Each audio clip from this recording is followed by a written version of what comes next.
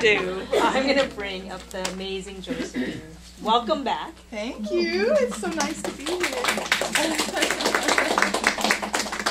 Yay! Thank you all for coming. It's so nice to see you. Really appreciate you coming out tonight. So I've been a medical intuitive since 1987, and I didn't think I was going to be a medical intuitive. I thought I was going to be a gardener. I got my degree in horticulture. And then, you know, life can change and turn on a dime, and mine did. Had an injury to my back, and whew, you know, next thing I knew, I was spending a lot of time meditating and interpreting my dreams and praying, you know, dear, if I could just live through this night, and and finding a place where I could be alone with my thoughts. And before I knew it, I started having these sensations, and the empathy in my body arose so that I could tell what was going on with the health and healing of other people. It was kind of weird. At the start, I would be in line at a grocery store, and I would start to feel kidney pain. I'd think, oh my God, what's going on here? You know, and then I would change lines, and that would go away, and then over here it'd be like a splitting headache on the left side. You know, I'm thinking, what is going on? And anyway, I finally learned how to manage it, and it now no longer troubles me in that way. But it was kind of a, you know, rocky start. We never know what life is going to bring up for us, and there can be so many things that happen, and so I've learned to just kind of go with the flow and roll with it, and things will all generally work out for the best in the long run. So there were several things that I wanted to talk about tonight about health and healing. And most all of these have come through my own. You're looking at my teacher right here. This is my body. It's my teacher. It has taught me so much about how to be in the world. And the first thing that I wanted to mention was that I happened to stumble onto a foolproof cure for poison oak. And this was a big event for me in my life because I have always had a sweet tooth ever since I was a little girl. And so some of you may know that when you do have a sweet tooth, you tend to have higher blood sugars, or at least they can spike from time to time. And that can increase the inflammation in your body. And it can also increase what's known as the C-reactive proteins. And those are the marker that is in our blood for inflammation. And even though I don't tend to get allergies or other symptoms of inflammation necessarily, I would get this horrible case of poison oak at least once or maybe twice a year. My whole arm would just swell up like a big sausage, you know, I mean, just awful. And I would have to, you know, be in a cool, dark room with hardly any clothing on. I couldn't go out socially or anything like that. So it was a real big event in my life. And instead of lasting the usual 2 weeks that it would normally last for someone, a case of poison oak for me would be more like 2 months. It was just awful. So I was like, oh. So when I finally came upon this cure, I was so relieved. And it happened quite by accident. My husband, Frank, who's sitting in the back there, we went out to dinner one night at our favorite Mexican restaurant. And we're sitting there, and I've got my arms on the table, you know, and I'm not thinking too much about it. And we got some enchiladas, I think, or something. And later that night, I started to feel that very distinctive signature itch. Now, they say you can't get poison oak from tables and chairs or dogs and cats, but I can. And those of us who get it really bad know that you can actually. And it has a distinct feeling to it. And also the way the little bumps come up is very distinctive. So apparently somebody who had been dining at that table probably just before me had maybe been working out in the brush all day and had it on their clothes or on their skin or something. But that wasn't the only thing that happened to me that night. I also happened to get a little touch of food poisoning. Actually, not a little touch. It was a pretty good touch. So I wound up spending the night losing my cookies and both ends, and it was like, oh, this is so uncomfortable. And then the next day, I thought, okay, so now I've got poison oak, and I feel like heck because I've been up all night. I'm just going to green juice cleanse to kind of, that's a great way to kind of come out of food poisoning, is to give your whole digestive tract a rest. Just let it rest. So I was drinking green juice, and so, you know, green juice, la-di-da, you know, our dark leafy greens. So I brought a little demonstration garden here. Anybody know what this one is? Here's another one. Chard. Yeah, Swiss chard, right. And then this nice, lovely flowering beauty right now in the garden. Arugula. Yeah, yep, What is it? arugula. Oh. And then here is, you know, the prince of foods, yeah. Talk about your dark leafy green. Isn't that beautiful? Look how dark that is. So the dark greens, those are very rich in calcium. Isn't that lovely? So there's the kale. And then here's one that Frank and I have been growing lately.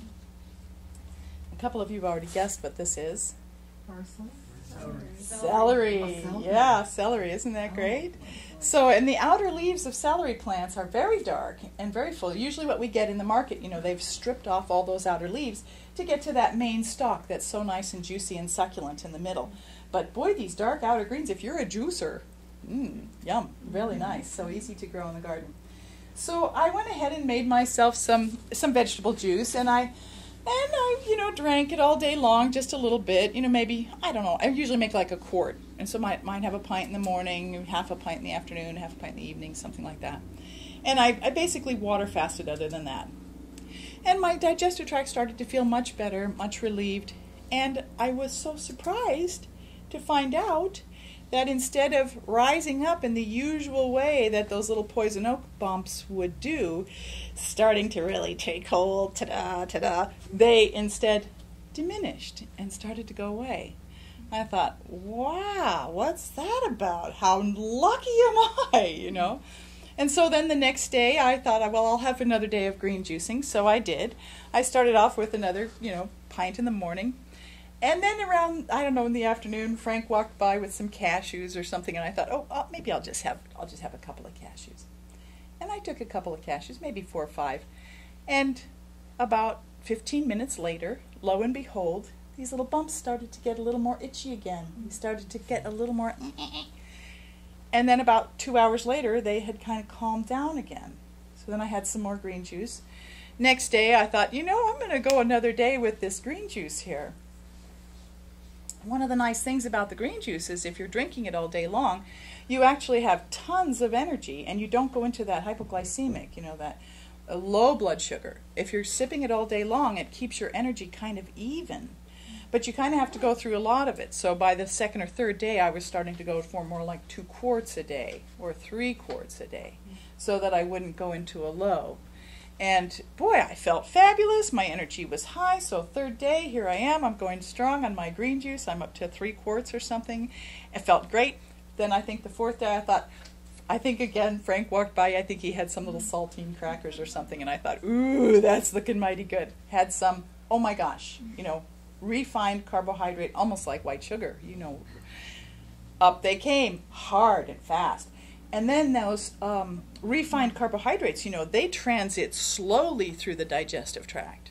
They don't have a lot of that soluble fiber. So that took about 10 or 15 hours before this calmed down. And then it did. And then I thought, oh my gosh, I think I've discovered the cure. So then I went ahead and went on a 2-week green juice fast, which was wonderful. I had plenty of energy. I felt like $1,000,000. But if I ate anything, did I pay?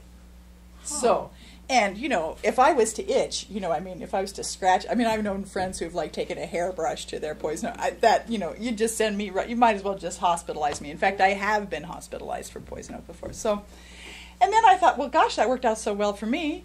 I had another friend who got out of the car, and there was some deciduous poison oak. She didn't know it, but she put her face right in it and her hands, and she gets it pretty bad, too. Not as bad as I have, but because it is a progressive disease. Every time you get it, it gets just a little worse. It's how some of those allergies will build. Your body gets super reactive to it.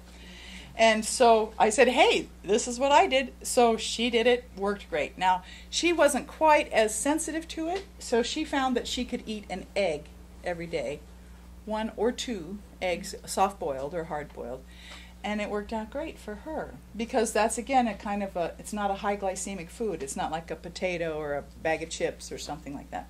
So she did fine with that. And now I've since had, I don't know, half a dozen friends who have had poison oak and have done this cure, and it works great. So what we're talking about here is inflammation, right? This is what is all of your allergies, that's all inflammation. All of there are some people who feel that just about every cause of every disease has its roots in inflammation. Inflammation is one of those huge problems for people. Let's say you injured a knee or something. it's going to be a lot worse if you have an inflammatory situation, or if you have the viruses, sugars and things are going to increase that as well, which kind of results in an inflammatory situation in the body. So, cooling the body down. I had a acupuncturist here in town. Some of you may know her, Jean Yu. She has since retired. She used to say to me when I would come in with my poison oak, she would say, "House too hot." Isn't that a great way to look at it? House too hot. It's hot in here, actually. Is it? Do you want a door open? Uh-huh. Yeah, we could do that. Let's see about. Is that all right, Michelle, if I open this door over here? I feel a cold breeze coming from over here. Okay, it's a cold breeze back there. Should I still open this, you guys? Oh, you're cold. Okay, we'll leave that cold. If you want to get cooler, I would say either move over to this chair here or in the back. Back here. Back there, it's really cold. It's from being a horticulturist. It's from being a horticulturist.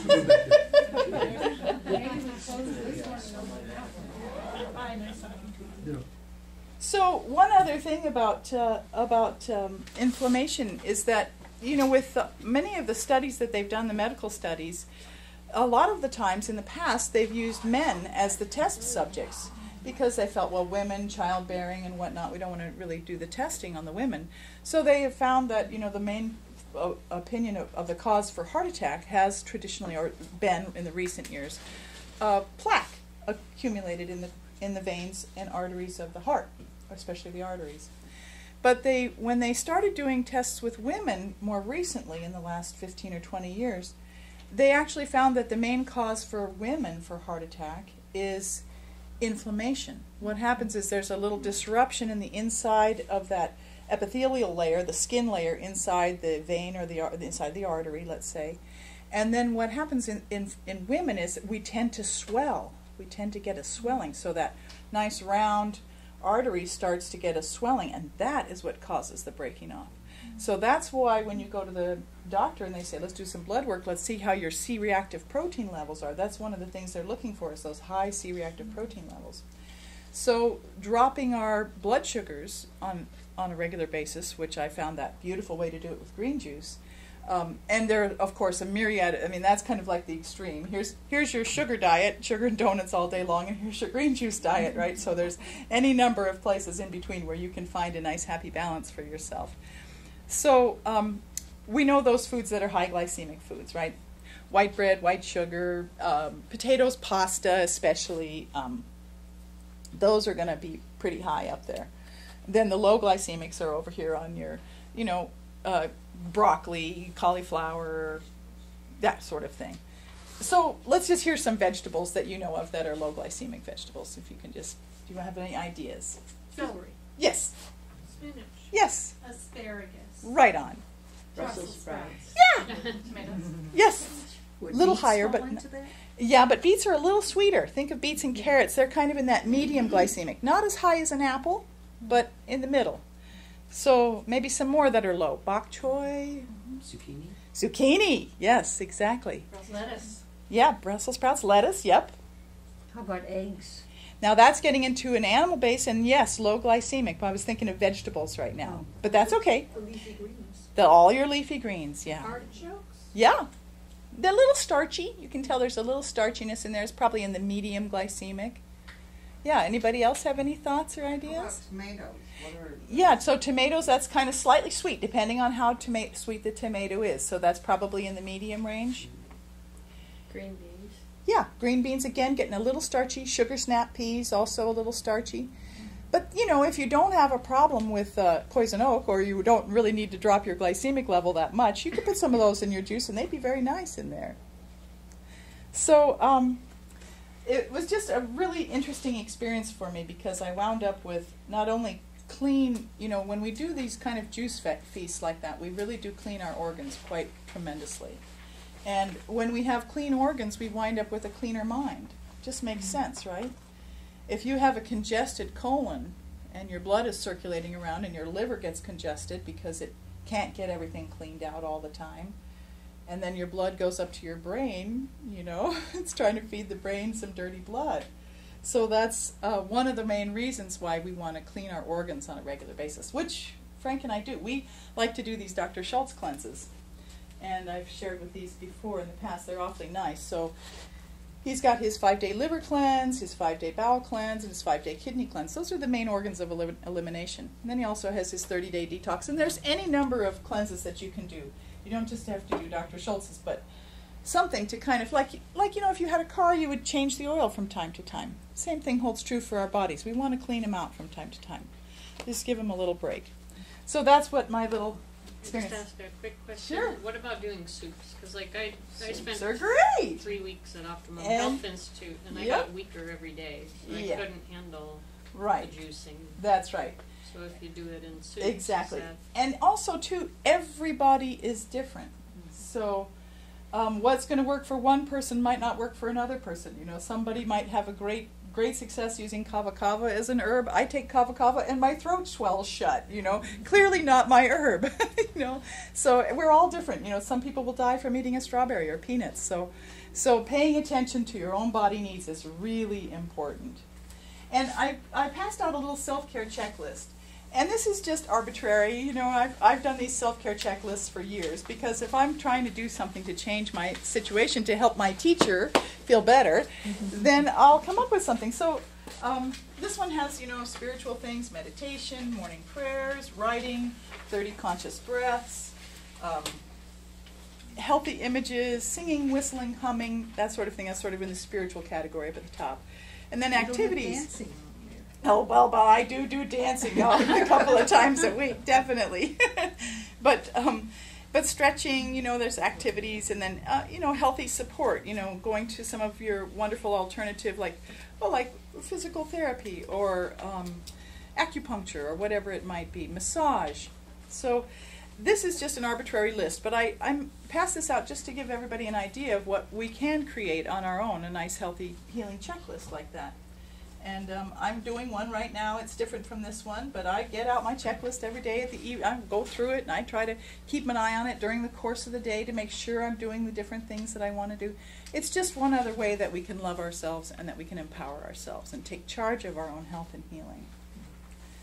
So, and then you were just mentioning healing soups, and I was just going to go there next, Oh, okay, because sorry. it was great, because there is a great old-time healer, and this was my mother's book. It's a beautiful old book. It's called Food is Your Best Medicine by Henry Beeler. Blow the dust off the top. But this was back in the day when doctors used to make house calls, you know, back in the 50s. And what he would do for people who had diabetes or nowadays, I've certainly found this to be very helpful for many of my clients who call who maybe have fibromyalgia or chronic fatigue, is what's known as Beeler broth. And so this one is a little higher glycemic because it has green beans in it. So you take green beans, celery, zucchini, and parsley in roughly equal parts. And you chop them up coarsely and you put them in a pot. Stainless steel or glass is best for cooking with. And cover it with water, bring it to a boil, let it cool, blend it, and then have 4 days of bed rest and taking only that Beeler broth. Mm-hmm. And you will find a tremendous turnaround for most everybody. So some of the folks who will call with really bad fibromyalgia or chronic fatigue are just astounded when at the end of 4 days they're like, hey, I feel pretty good. I can move around. Look, this is great. I don't have any pain. What happened? So there's some nice old-fashioned healing tips. And when we learn about these things and can begin to use them for ourselves, it's like what Michelle was talking about, empowering ourselves with our alternatives, with our learning how to take good care of ourselves. So again, you know, the physical therapy and this physical exercise. I personally like to get out, get hot and pink and sweaty, you know, 5 times a week at least, for at least an hour a day. And you know, it's a wonderful thing to be able to move our bodies, and that's part of how we stay healthy, is through our exercise. Let's see. So then I also wanted to talk a little bit about food combining. And you have a chart like this. This is sort of the more complex version.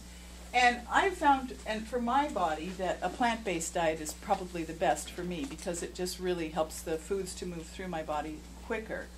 But that's not going to hold true for everybody. Now, I do eat a little bit of eggs and a little bit of cheese. Not much, just a little bit.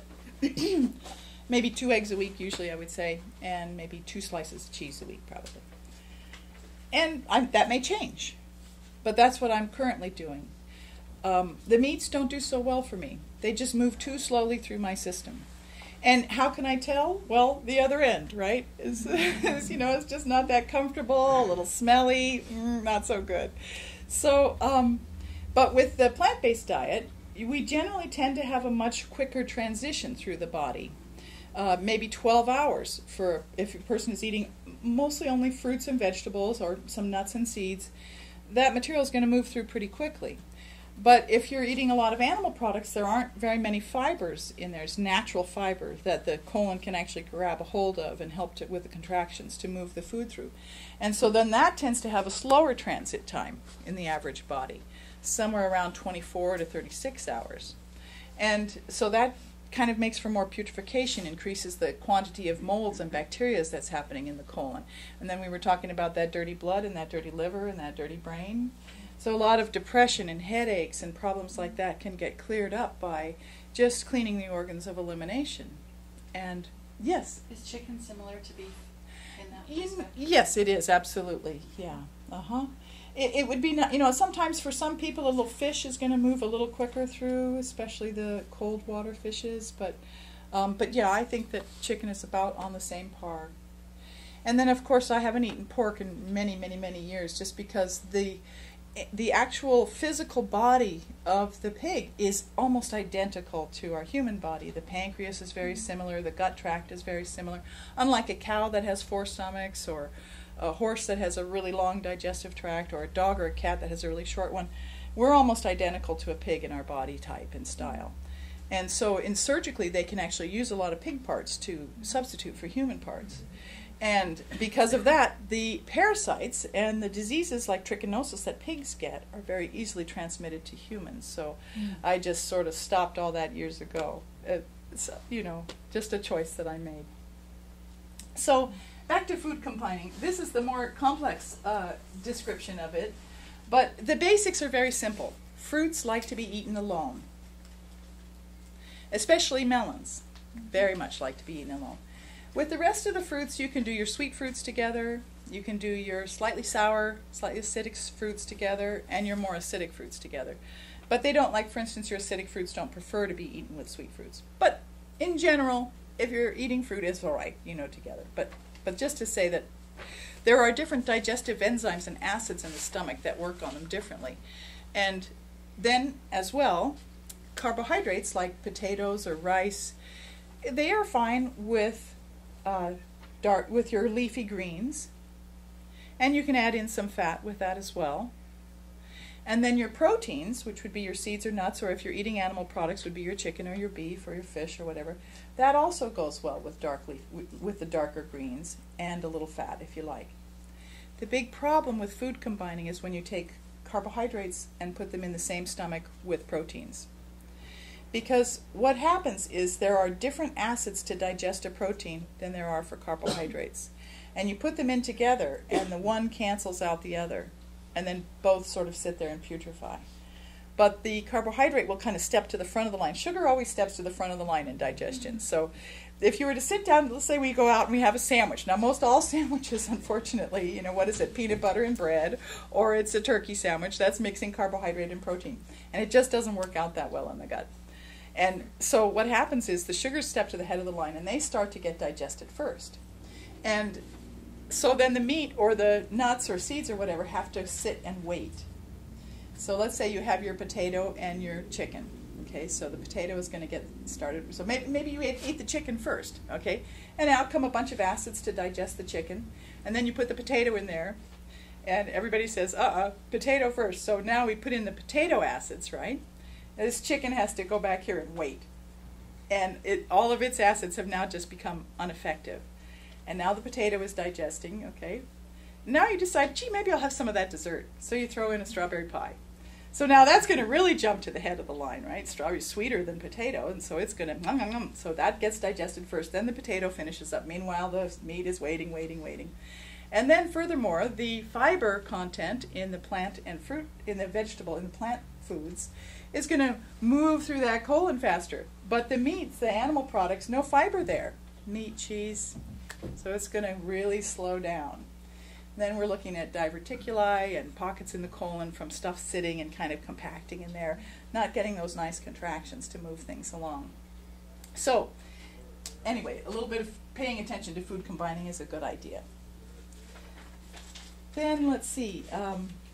There's another little thing. Oh, there's a saying about digestion that I really like. It's kind of funny. It says that we want to drink our solids and chew our liquids. So you think, what? So drink your solids means you want to really chew it, really get it broken down so that the stomach doesn't have quite so much work to do. And then chew your liquids means you want to kind of slow down and let those enzymes in the mouth, because our green juices are getting digested mostly right in our mouth. They're just going, right in. By the time they've moved down the esophagus, they're practically, when you're drinking green juice, it's almost like mainlining nutrition. You're just getting powerful nutrition into your body right now, right away. And so that's a nice little thing to keep in mind. So just to kind of jump into the digestive tract here. So we have our teeth, the crown jewels of the skeleton, I like to call them, and then the mouth, and then the wind goes down to the front, the esophagus is slightly to the back. And I only just recently learned this, but the esophagus is most of the time kind of closed. It sort of squishes in on itself. And then, of course, the cardiac sphincter, the top of the stomach, the pyloric valve at the bottom, and then we've got the small intestine, the duodenum, the jejunum, and the ileum, right? And then there's a little place where that small intestine, that's like 23 feet long or something in the average human. Then that small intestine goes into, it's worth it to kind of go through the anatomy a little bit now and then, just so that we're all familiar with our bodies, because these are our teachers. These are our spiritual vehicles in this world. So knowing them a little bit is a good idea. So then where that small intestine dumps into the large intestine, there's the three parts of the large intestine, the ascending, the transverse, and the descending colon, okay? Now where that small intestine drops into that large intestine at the bottom down here, at the bottom of the ascending colon, there's actually a little sort of an area that's slightly lower before that colon starts to rise up. And this is called the cecum. So this is the ileocecal valve. This is from the ileum going to the cecum. And that ileocecal valve can kind of catch and hold material. And guess what else is right there? Your appendix. Yeah. And now that appendix, they used to think that it was not so important, but now they're realizing that it's just really a storehouse of white blood cells. So let's say you've eaten something that's a little poisonous coming down the line and it gets into that large intestine. Boy, those white blood cells can go and attack whatever is needed to be taken care of there. But unfortunately, that little area also catches material in that cecum. And sometimes that appendix can get blocked by some of that material that's there. And then we wind up with what? Appendicitis, yeah. So then, of course, what would you want to do if you had a little oncoming case of appendicitis and you were maybe not available to get to a doctor? You want to stop eating. Don't put anything more in there. Give everything a check. Go to some green juice if you want to, or some water. But let everything settle down. So then from that on we move up and across and down, and then there's the sigmoid colon where the material, the finally digested material starts to kind of collect, and then into the rectum where it's now getting ready for ejection. We hear that little nerve say, "Ooh, gee, time to go," and off we trot to the bathroom, and that's how it happens. So it's just nice to have a little quick review on the anatomy of the digestive tract. Now, in that small intestine, there's an amazing little structure that's called the villi, or the villus. The plural is villus. Now the villi, they look like a shag carpet, okay? Little sweeping fingers that move along, help to move the food around. Okay, these are amazing. There's 3,500 of them per square inch. Can you imagine? That's a lot. And what are they doing? They're sweeping all that newly digested food that's been subjected to these acids and things, and they are categorizing it and sorting it and absorbing it and figuring out where it goes, and the little capillaries in the little villi are like, okay, off this way, off that way, mostly going to the liver to get sort of taken care of to provide nutrition for our bodies. Now, what happens to the villi if we are eating white flour? Do you remember making wallpaper paste with your mom when you were young? Yes. Okay, white flour and water? Yeah. Same thing, the villi, getting a little gunked up in there, right? Too much white flour going through the system. So then other things that are toxic to the villi, of course, a sensitive little delicate organ like that alcohol, right? Antibiotics, food additives, any kind of chemicals, poison, or soda pop. Ooh, you know, you think if you hold it in your mouth very long and it starts to burn, think what it's going to do is it makes its 12-hour transit through the villi of the small intestine. So there's a lot of things that are very hard on our digestion that we want to avoid. So a piece of pizza, for instance, white flour, cheese, you know, maybe some other stuff in there, food additives, preservatives, who knows, GMO. If it's white flour, it's going to have antibiotics on it, because if it's not organic, everything is sprayed with Roundup to increase the harvest time, and Roundup acts like an antibiotic. It is an antibiotic. So people who are here in the United States will wind up with a lot of colon problems, and they'll say, oh, I'm very sensitive, I'm gluten intolerant. But they go to Europe, they can sit down and eat a croissant, no problem, because they're not spraying their grains with Roundup over there. A little different political climate. So, slow transit, fast transit. So what happens when our body is being subjected to these toxins and poisons in our digestive tract? We have this amazing wisdom to our body. So what does it do? It creates mucus to start lining that colon, a clear mucoidal plaque, they call it. And the mucus begins to build up. Now, if somebody's eating a lot of these junk foods, that mucoidal plaque is going to get thicker and thicker to try to protect the villi, right? And it's going to do a good job of it. But then, of course, we can't do much absorption through that mucus layer, right? So we're going to have much decreased uptake of nutrients. And then also, if we're eating those junk foods, we're not getting a lot of nutrients to start off with, as opposed to, say, if we're eating a lot of vegetables and fruits. So that is going to leave us feeling full, but actually starving to death, right? So that's why I think we have such a weight problem in our country, is because so many of us are filling up on foods that aren't nourishing us, and so then we're still hungry. We want more nutrition. We're yearning for nutrition. So then the way to get that mucoidal plaque thinned, of course, is to start eating the foods that we know are good for us. I had a fun conversation with my brother a while back, and we were talking a long time about food and how to take care of the body, and at the end of it he said, so are you trying to tell me that all the foods that we know are good for us are good for us? And all the foods that we know are bad for us are bad for us? I said, yeah, actually, that's what I'm trying to tell you. So, it's true. So, low fiber foods, you know, those are going to have a slow transit, and there's going to be a lot of putrefaction, and there's going to be molds and bacteria and things. And the high fiber foods, there's going to be very few toxins, we're going to have a thin mucoidal plaque, and we're going to have more nutrient absorption.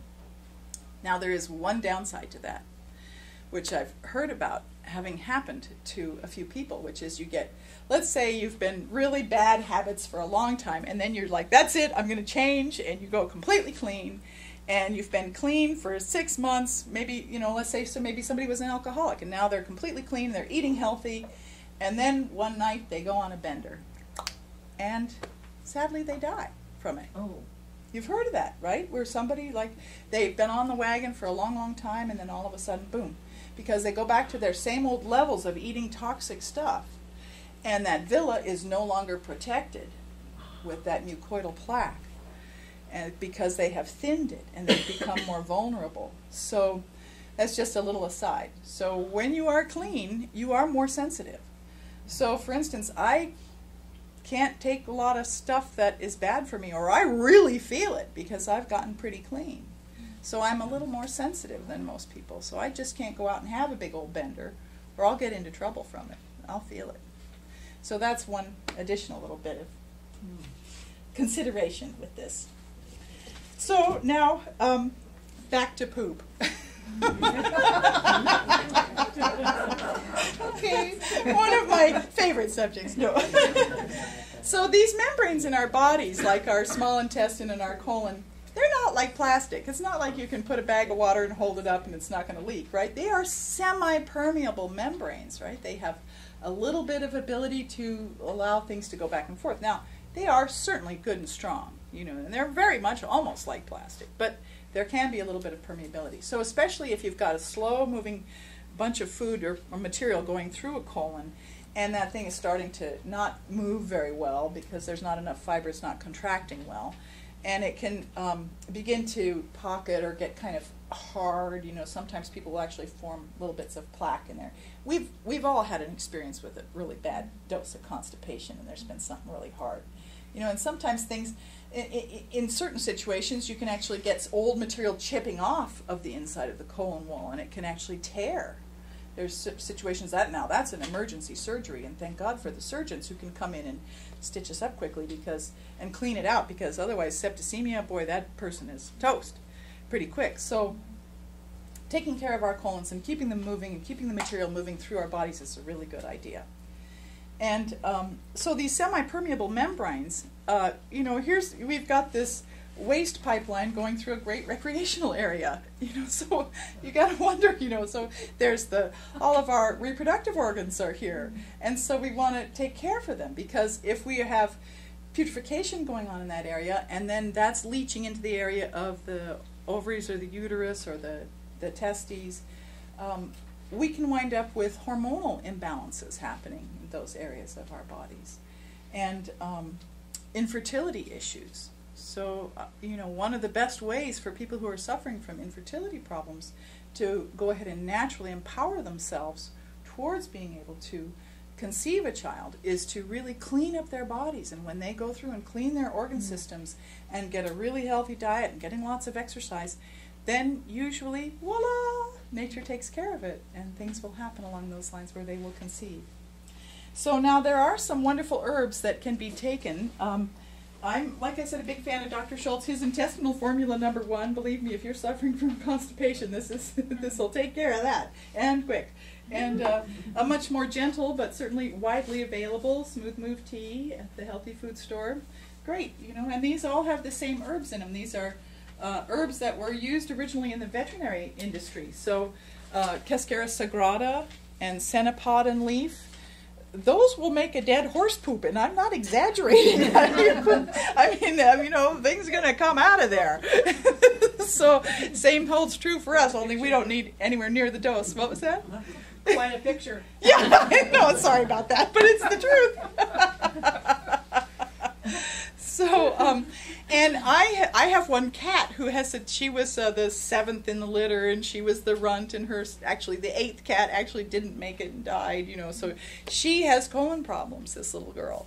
And so every once in a while I get out my, you know, chicken baby food, you know, and mix it in with a little Smooth Move tea or a little herbs, and she loves it, eats it up, and then boy do we have some action after that.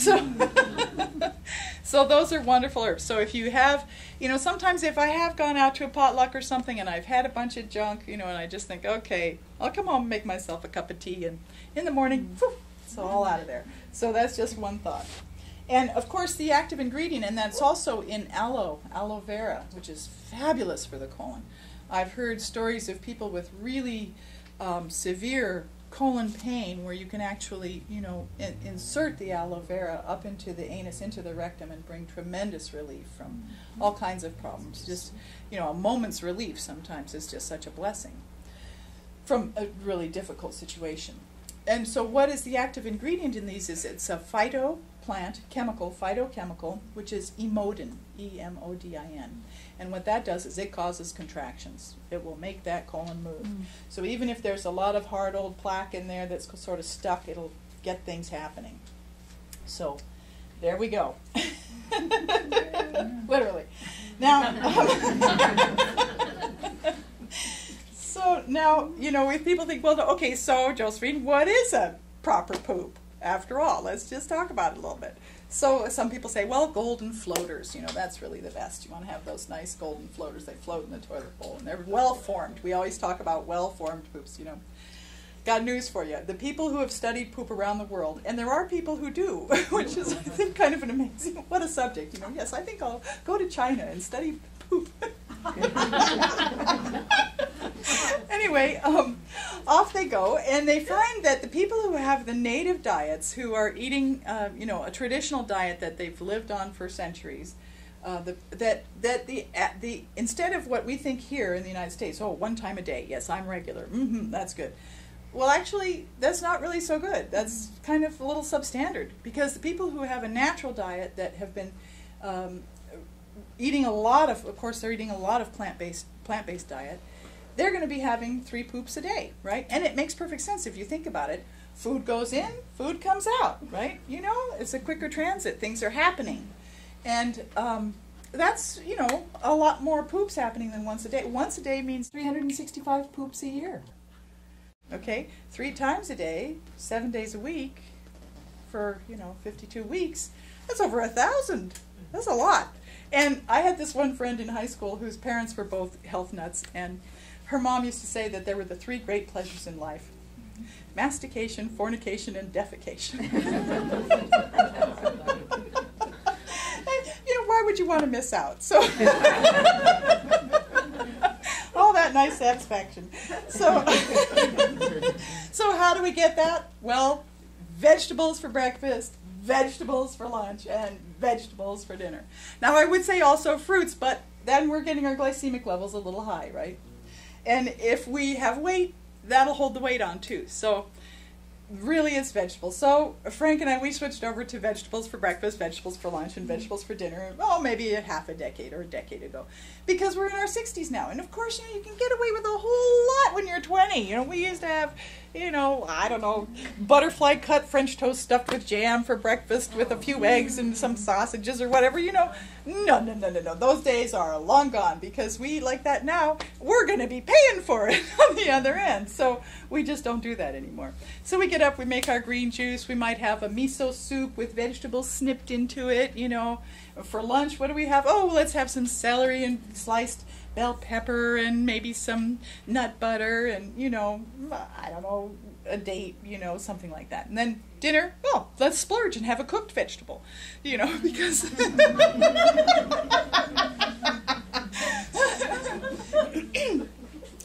because cooked vegetables are just a little more broken down. They're easier to digest, but they're also not as alkalizing. And so now we're going to leave this topic where we can slide easily into middle age and go into another one, which is going to take us round the bend to acid alkaline, which is where the cooked vegetables come in, because that's a little more acidifying and raw vegetables are a little more alkalizing.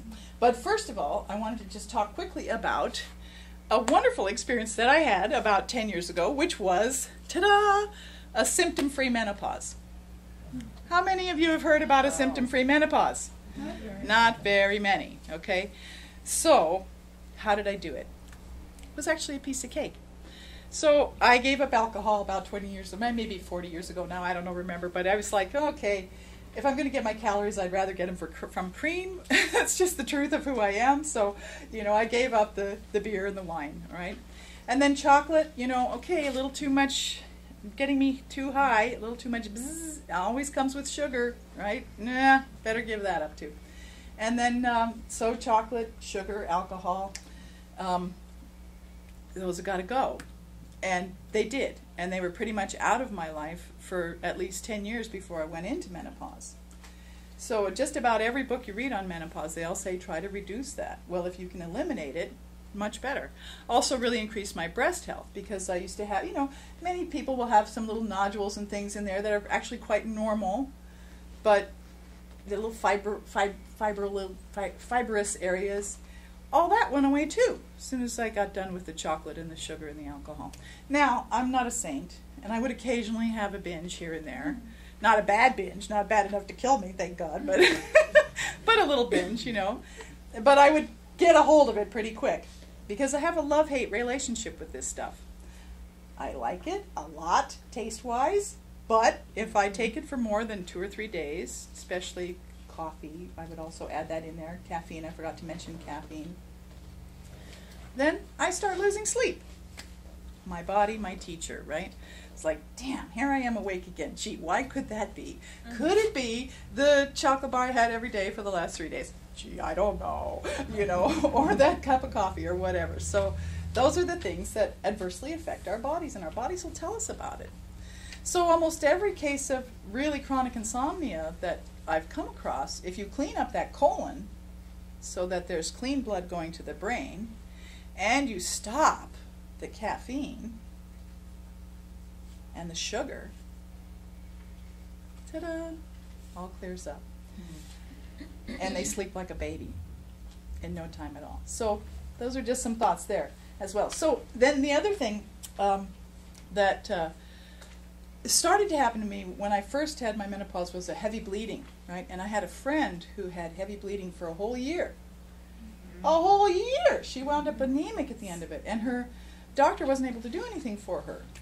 But I talked to a naturopathic friend of mine, and she said, gee, why don't you try a few little tricks of the trade? So the first one was shepherd's purse.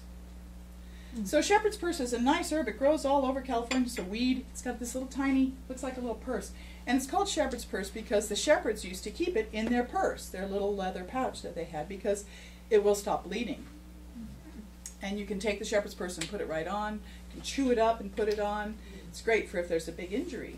And so I would take this, if I started to have a period that was going too long, I would just go ahead and take 2-3 dropperfuls. A little later, some more. And I was able to control that. And then this other nice homeopathic herb, Sabina, was a great one. And I would advise, if you have that kind of a problem going into menopause, talk to a naturopath about these two herbs. They're just amazing for going ahead and controlling that kind of problem. And then, of course, during menopause, what happens as our estrogen levels drop, right? They really go down. But our progesterone levels just go right through the floor. And if you can keep those two moving together in harmony, you're not going to have symptoms. But if one of them gets out of harmony, whew, boy, things just happen like crazy. So in steps wild yam, right? Progesterone. Now, they said at the time when I was going through menopause, oh, you have to have these specific patented wild yam creams.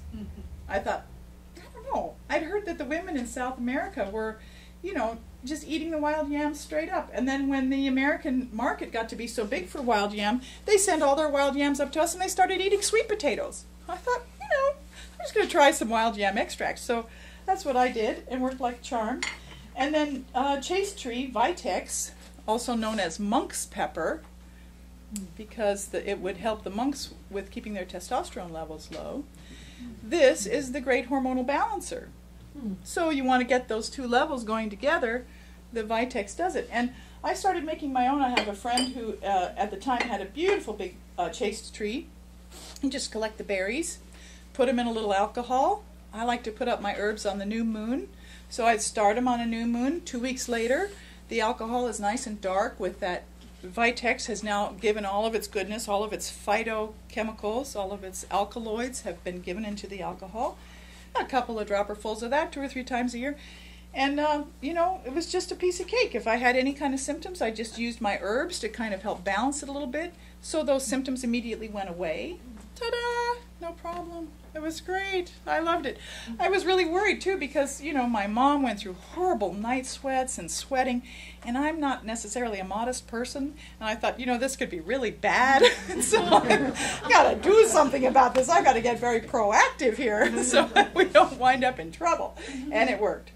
And then, of course, Dr. Schultz, my friend and favorite teacher there, he has his female formula. It's got all those same herbs in it, plus a little extra just to kind of soften things and make it a little nicer, mood swings and stuff. And he also has a good one called Fem Plus for the menstrual cycle, so that easing that whole situation. So there was one other situation that I noticed with my menopause, which was that suddenly my brain just left. It was like it happened one day, and it was gone for several months, maybe 6 months, about anything that I wasn't really interested in. So Greco-Roman politics or history or something. It's like, I couldn't tell you the first thing about current events or anything. But talk to me about natural health or horses or gardening. Whew, I was all over it. And I figured, you know, this is my brain and my hormonal system taking me into my wisdom years and letting me know my path. Because where I was passionate, I had plenty of energy and I could speak beautifully. But where I wasn't really all that interested, I was stumbling over my words. I couldn't remember words. It was terrible. So it was a little bit of a handicap. So I did go ahead and I got a few nice things. So Dr. Schultz, of course, his brain formula, I was using that. And these two, acetyl L-carnitine and alpha-lipoic acid. Very nice brain combination. And I just found out about this from the healthy food store or some other source, and I just started taking a couple a day. And then there's another one which I looked in my herbal apothecary that I have at home. And all of us should have an herbal apothecary so that if something comes up, we have stuff around, you know, like I think every one of us should always have activated willow charcoal capsules on hand, because you get that little bit of food poisoning. Or you take that willow, it's just like straining the water from our kitchen sink. The willow pulls out the bacteria and the molds and the funguses, and you're much better. So, you know, that first little feeling of like, oh gosh, what have I done? Take a little handful of activated willow charcoal and ding, you're all better. So, and of course, I should give a little disclaimer here, because everybody is different, and so really consult your doctor first for all of these things, you know. but it's also good to be empowered and to know what your own, as you go along this lines and working with a naturopath or alternative practitioners or with your medical doctor if he or she is educated in these things, then you can get better and better at taking care of your own self. And having those things at home, on hand, ready to go is a great thing. So I have a full apothecary, and, you know, friends will come over, they're like, Josephine, what do I do? You know, this is a problem, you know. Oh, here, you know, here's this, try this, you know, just pay me back, bring me back another bottle, or whatever. And hopefully it'll work for them. So that's just another little aside. So, empowering ourselves with our own choices here. And let's see. Oh yeah, the other one I was going to mention was Gink Gold by Nature's Way. They've done a lot of tests on Gink Gold. Now, ginkgo in general, Ginkgo biloba, the ginkgo leaf, we can grow that here. It was felt to be extinct. It was in the Paleobotanical Record, but we didn't have any here until we got into Red China in like the 50s. We found it growing around the monasteries. And it is a beautiful brain herb. It does cross the blood-brain barrier, so it will enter into the brain. Now, the problem is if that herb hasn't been handled well, if the herb was moldy, or if the herb was sprayed in transit or fumigated, those poisons will come with it into the brain. So you want to get very good quality ginkgo. I would never buy ginkgo at a miscellaneous department store. Yes? Can I ask you if there's any foods you can eat good for the brain? Oh yeah, well, so definitely here comes in our cold fishes. Very good for the brain. I had a very severe brain injury, and at the time I was a vegan, and I started dreaming about scallops. By the third dream on scallops, I thought, I'm going to go out and get some scallops and eat them. And then I had a little bit of cold fish as well. So fish is a very good brain. Is a very you mean good cold brain. water fish? Cold water fish, yeah, like Alaskan cod or whatever. And then, of course, ginkgo, that herb, is wonderful for the brain. And then just cleaning up the body, and so eating a lot of vegetables in your diet is also great for the brain. And we're going to get into that in quite some little detail in just a second or two here. So I better move on because I want to get into that. So let me just give a quick check to see if there's anything I wanted to miss. Well, we might have to just skip that part. Because what I want to talk about now is the miracle of osteoporosis. Now people are thinking, what? The miracle of osteoporosis? Yes, it is a miracle, because what happens when we're eating that standard American diet, which is very acidifying, right? We are not getting, there is what's called bioavailability, which means that there's a range of pH where your body can absorb nutrients, right? And it's very specific. The blood pH has to be right around 7.5. Anything too much lower than that, 6, or too much higher than that, 8, you're not going to be able to take up those nutrients. So let's say you're eating the standard American diet, which is going to acidify your body, and sometimes I've heard of people with pH as low as 3, okay, or 5 is quite common, or 6, or 4 is not too uncommon. Then you're not going to be able to take up the nutrients, and you're going to have this acid blood moving around your body, right? Now, if this acid blood goes to the brain, poof, there you go, right? That's going to kill you. Or to your other vital organs. So what the body does in its tremendous wisdom is it takes this ample bone that we have and it mines the bone to buffer the blood.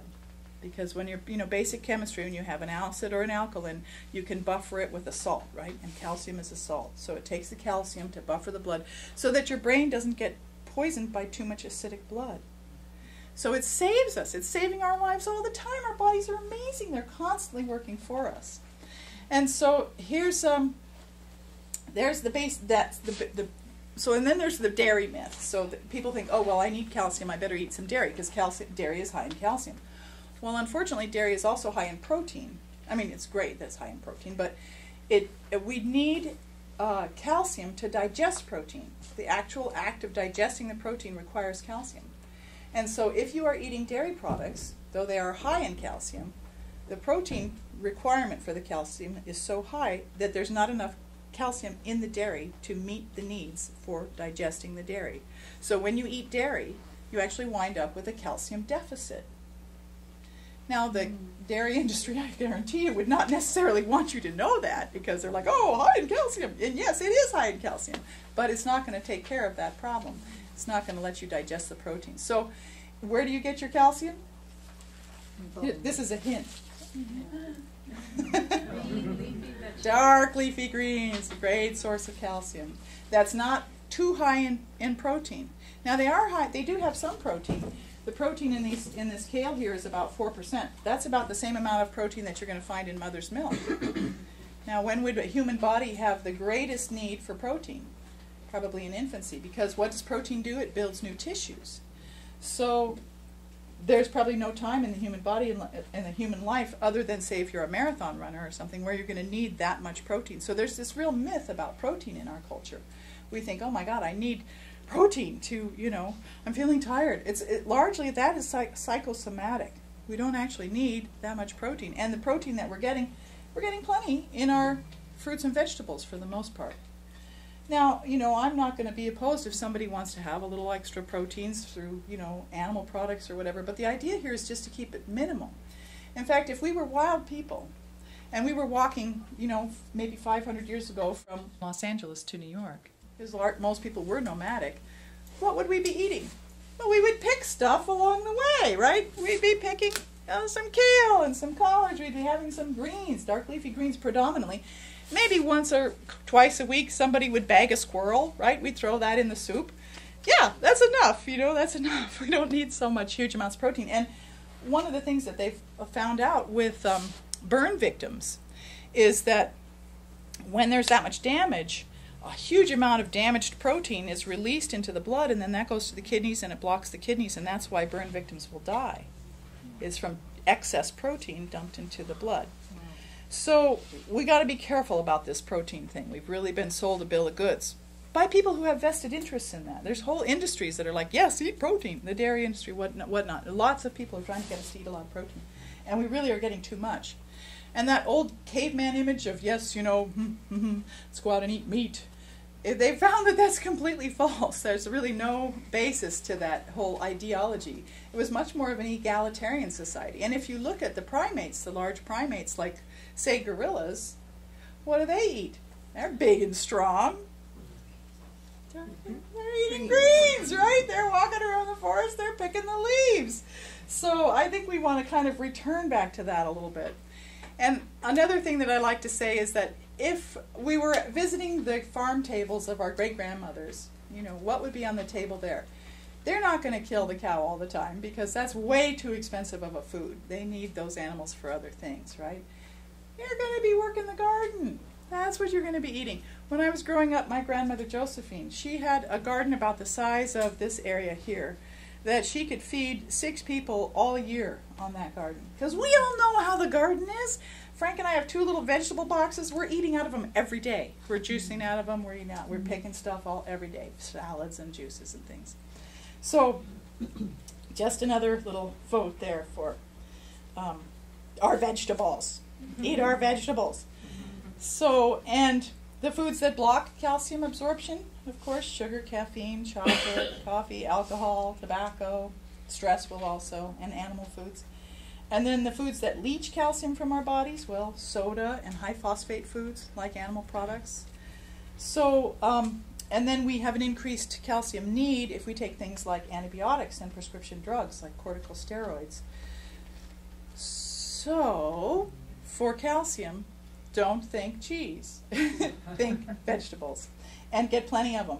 And be sure that you're getting your pH levels right. So here I brought these 2 little pH test strips. You can do the morning urine, or you can do the morning saliva. The urine and the saliva are slightly different than the blood, but it's easy enough to take care of it. So you basically want to go for somewhere in the middle range, somewhere closer. If you're getting really dark, like you're in too much alkaline or too acid, then you're going to want to change your diet accordingly so that you can have your nutrients be available to you and not wind up with osteoporosis. So that's that little story there. And I see we're getting very close to the time, so I'm going to... But it is the elephant in the room that nobody talks about, right? pH for osteoporosis. Yes? Well, so the pH in your urine and saliva, is that really comparable to in your blood? I mean, Yeah. So the blood pH is, the optimum blood pH for bioavailability is 7.4 to 7.5. That's a very narrow range. That translates in the urine to 6.4 to 6.8. Okay, a little broader range. And I think in the saliva it's even a little slightly broader than that. So if you're close, then you're doing pretty good with that. Yeah. So now I think we're at the witching hour, so I better open things up for questions real quickly. Yeah, go ahead. I'm wondering if I'm getting enough fiber when I'm using the vegetables in the NutriBullet. Yeah. Pulverizing, you want to say that? Yes, yes. Versus eating the vegetable, I'm getting the same amount of fiber? Yeah, absolutely. You're Okay. getting tons of fiber that way Okay. with the NutriBullet. It's a great question. Okay. Yeah. Yeah, and you are also getting the fiber with juice. So if you're straining it, you're not getting quite as much bulk, but you are getting the soluble fibers. Those soluble fibers. Think of a blueberry, one of the highest foods in soluble fiber. There's not a lot there. Blueberry juice is loaded with soluble fiber. Any other questions? Yes? I was just wondering if coconut kefir water, if that's constipating, does that mean that it's not a good fat for me or not a good source? So everybody's going to be a little different. So different foods are going to be constipating to different people. So if that is constipating to you, then that's not something that you probably want to do much of. You want to find something that keeps you nice and regular. Yeah. But in general, coconut kefir water is not a constipating food for most people. Anybody else? Yes? And do you use or recommend coconut oil? Oh, absolutely. Coconut oil is fabulous for us, yeah. It's great for cooking with if you're going to do cooking because it can really take the high temperatures without damaging the oil, unlike some foods. And another food that I think that's a good food for people, though it's an animal product, is butter. I do feel that it's good because it's got a very healthy essential fatty acid balance. Yeah. Any other questions? How about olive oil? I love olive oil, and that's something that people have been... You would have found olive oil on your great-grandmother's table. It would have been there, along with the butter, and a lot of vegetables and very little meats. Yeah. Anybody else? Yes? Calcium supplement is not necessary if you're eating your... Yeah, well, and also, too, if you're not in the bioavailable range, right, if your pH is way low or even too high, you're not even going to be able to absorb it. It's just going to pass right through the body. But this is a much more available form for your calcium. Yeah. Yeah. Anybody else? Oh. Yes? Doctors are now urging people to drink lots of coffee. Yeah, well, Have you follow heard the money, okay? So you got to follow the money. So it's true, and chocolate, and the same thing. So if you were the coffee board, let's say, and suddenly you'd notice that income was plummeting, you might hire a scientist and say, look, I will pay you, $500,000 if you'll find a really good, healthy thing about coffee, right? So I think always with these things we want to follow the money and take a look at who had a vested interest in coming up with those articles. And yeah, I'm sure, there were people who came forth, remember 40 years ago, who said cigarette smoking, it's good for you. It relaxes you. Remember those ads? They were in magazines. No, we want to do this. It's good. So just always pay attention to where the source of the information is coming from. What about beet greens? Beet greens are fabulous. We have them in our juice every morning. They're just wonderful. So delicious. And in salad's great too. Well, thank you very much, everybody. It's been a real pleasure. Yeah, my pleasure. Thank you for your insights. Oh, yeah. Thank you. I hope they were helpful. Oh, absolutely. Thank you guys for coming.